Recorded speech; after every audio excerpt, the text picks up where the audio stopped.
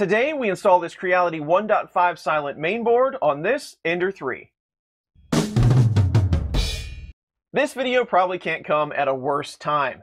I am in the middle of making a series of videos on the Ender 3 based on a new user's experience. This video has nothing to do with that series. It comes out of necessity. While I was testing something on my original Ender 3 right here, the one that I've been abusing for over a year now, I started seeing issues with my extruder. Come to find out, it's likely related to the driver on the board. So I thought I'd just go ahead and upgrade the board. Well, while I was looking for a new board for my Ender 3, I realized that most of the boards out there right now are the silent version. So I thought we'd go ahead and upgrade the board to this 1.1.5 version that has trinamic drivers, and we just walk through all of that step by step. But let's start this video by taking a look at this printer's current configuration. And here's just to give you an idea of what the printer does with the bad driver.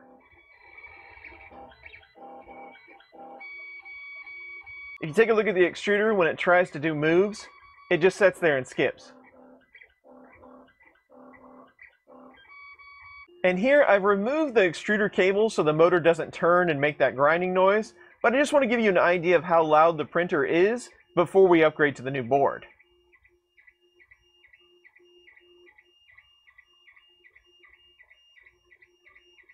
And if you're seeing issues like that on your 3D printer, the first thing that I recommend checking is the reference voltage of that driver. On a lot of different 3D printer mainboards, you're going to have the driver, and then right next to that, you're going to have this potentiometer right here.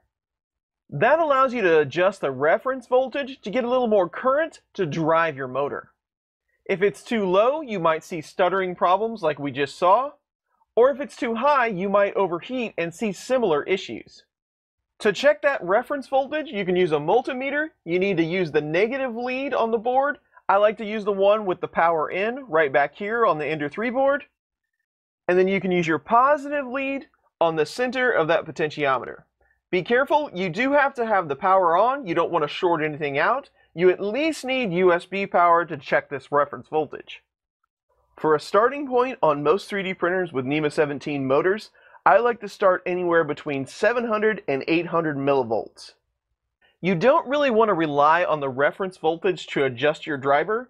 You need to go by the model of motor you're using and the amount of torque that you need. If you're seeing issues with skipping, you might want to turn it up a bit. If the driver or the motor is getting too hot, you're going to need to turn it down. But that all depends on your type of motor and your model of 3D printer.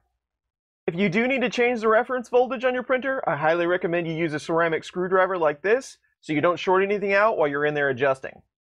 So in my case, the reference voltage was fine, but the extruder still doesn't work. So the next thing I would test is the motor and the cable. And the easiest way to do that is to move the non-functioning motor to a motor that you know works. So we'll swap the extruder cable over to the Z and check it that way. So with the printer powered off, I'm just going to remove the extruder cable. And I'm going to remove the Z cable. I know the Z axis works correctly, so I'm just going to move the extruder wire over to the Z axis. This way we're going to test to see the motor cable is still good and the extruder motor is still good. So with the extruder cable swapped over to the Z plug, I'm just going to move the Z axis up a bit. And the extruder motor is turning just as smooth as can be. No issues there. So with this test, now we know our stepper for our extruder is good, and so is the cable. So we know we have enough current for the driver, the cable's still good, and the extruder motor still works. So that pretty much leaves us with one thing. We have an issue on the main board. And with this type of board, without the removable stepper drivers, it's pretty much just easiest to swap out the whole thing. Now remember, when troubleshooting an extruder issue, sometimes you have a feature called Prevent Cold Extrusion. This keeps you from turning the extruder motor if the hot end isn't up to temp. That's usually around 170 C. So before you start troubleshooting, go ahead and preheat, even if you don't have this feature, just to make sure. That's going to save you a lot of headache. So let's go ahead and get started removing the old board so we can swap in the new one. Now the first thing you need to do is remove the cover. I've already taken mine off, but there's two screws here in the front. They're M3, and there's a little longer M3 screw here in the back. You get to the front two with the bed all the way back, then you can push the bed all the way forward and get to that back one. Now before you start removing wires, I recommend you take quite a few pictures of this with your cell phone, or you get in here and make some labels. A lot of these wires are labeled pretty well already, but you could add a few extra just to make sure you know where everything goes. Now you could do this one wire at a time, one connector at a time, just moving from the old board to the new board slowly, but there's some things I want to show you inside here that it's going to be a little hard to do that if we do it with that method. So just update your documentation well, put some labels on there, take some pictures, and you should be just fine. It's not that complicated. So basically now I'm just going to unplug everything from the board.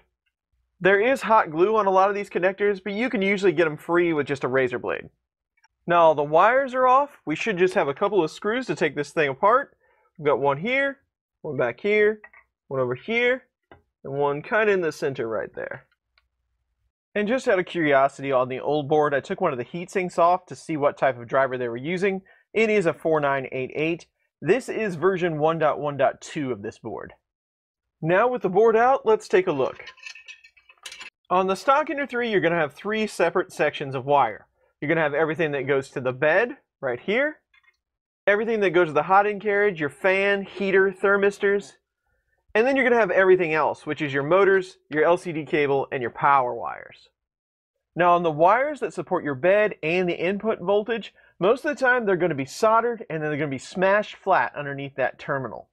If you're going to pull all this apart anyway, I recommend that you put ferrules on the ends of all of these wires. And I would put those on anything that's just bare wire going into a terminal. Use the correct size, of course. And the ferrule connectors look like this. If you do a lot of 3D printing projects, you might want to get some of these and the tool for putting them on. Link in the description if you need to know what these are. But I'm going to install these on all the wires that don't have a connector already. I'll just show you how to do one of these. It's pretty self-explanatory. We're going to cut the soldered tip off. And the power wire is 16 gauge, so we're going to strip it back roughly the length of the metal part on the ferrule. Like so. Then you can slide the ferrule on for a 16 gauge wire. This is a 1.5 millimeter ferrule. Make sure the outside of the ferrule is all the way down over the insulation of the wire, and then you can crimp it with your 4-sided crimper. Just like that. Now I'm going to go through and do the power wires, the bed wires, the ones for the heater on the cartridge, and the ones for the hot end fan. All our ferrules are on. We can go ahead and move all these wires out of the way and slide our new board in. The hardest ones to put on when the board is installed is the input voltage, so I just go ahead and do that while the board is out. So the outside terminal is the negative one. Make sure you hold on to the actual green terminal part and get it nice and snug. Then the other side is the positive one. With that connected, we can go ahead and slide it in. It sets just like that, and we can go ahead and put our screws back in. One up there by the SD card, one out here in the middle, one back here in between the X and Y motor plug, and one back here close to the input power. And now we can put the cables back on. We've got our X motor cable right there, our Y motor cable, our Z motor cable, our E motor cable, our hot end thermistor up here in the front left corner, our bed thermistor next to that, the Z end stop next to that, Y end stop next to that, X end stop. Our part fan goes right here, the one in front of the end stop row. And then the main board cooling fan that's on the lid goes next to the one on the row, right behind that one, right here. The first set of terminals right here, that's the hot end heater. You don't have to worry about polarity, doesn't matter which wire goes where. Just make sure you get those terminal screws nice and snug. The center set of terminals right here support the bed. These don't have polarity either, but it does have one red and one black wire, so I'm going to go ahead and put them how they should be. Your positive should be on this side, negative on this side. Red one there. Again, these are the most important ones to make sure you get them nice and tight. Black and red one there. And this last one right here is a constant 12 volts. We parked the hot end fan right here. So that was the negative terminal. And the one closest to the power input terminal is the positive one. And last but not least, we can plug in the LCD screen. Right there. And the wiring is all done. Now before we put the cover back on, let's boot up and see what we got, make sure everything works. We'll power on. Screen came on, that's a good sign. The thermistors are reading correctly. It does say it's an Ender 3. Now remember, this board has been pre-installed with Marlin. It should be configured correctly for an Ender 3. It is an Ender 3 board, but we definitely want to check a few things. Let's head into the menu. Let's go to About Printer.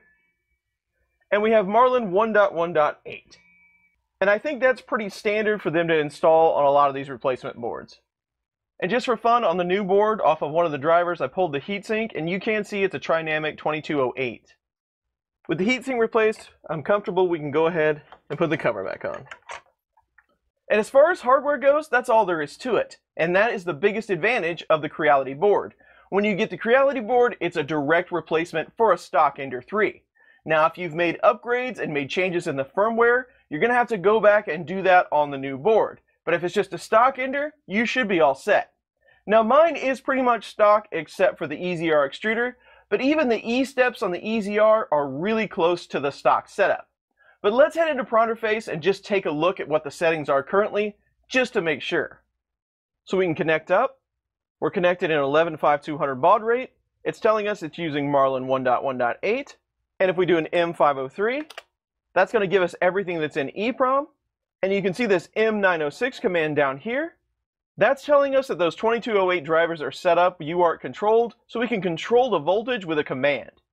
M906 XYZ or E0 will allow you to set the driver current right in the firmware from command line. And that can be a really handy feature, but these defaults for now should be good. With that said, I've looked around on the Creality GitHub, and I can't find a version of Marlin that utilizes this board. All these boards should be configured as a Melzi, but there's going to have to be one of these that allows you to configure those 2208s to be able to be controlled by UART mode. So remember that if you're going to try to upgrade your firmware. Now, if you want to upgrade this board to Marlin, you should be able to get a configuration that works with 2208s. You will still have to use that Creality board setting that's in Marlin, but you can probably use that Ender 3 example that comes with Marlin now and just tailor it towards the 2208s. The pins should be somewhat correct, but I really don't know for sure. I haven't tried it yet. Creality also states that these boards have bootloaders, so you don't have to do that if you're trying to upgrade to Marlin. I don't know a lot about the upgrade process yet. Maybe we'll try that in the future. And now that our install is complete, let's see just how silent these steppers really are.